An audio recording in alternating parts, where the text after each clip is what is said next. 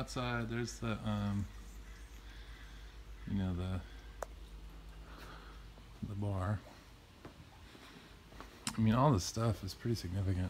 I spent a lot of money on this place, on these improvements. So the bar's down there. Lots of, I mean, pretty sweet. Hot tub is here. So it's all hardscape. The only thing that's landscaping is some of these paint planters here on their table there. They got a pretty awesome diving board. It's probably illegal now.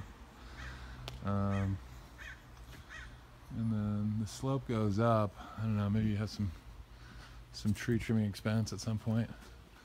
And then this guy back here did a nice job in here as well. This is the workout room. So it looks like it's 100% tile, and then they put the mats in. They got weight room. They put some bars in.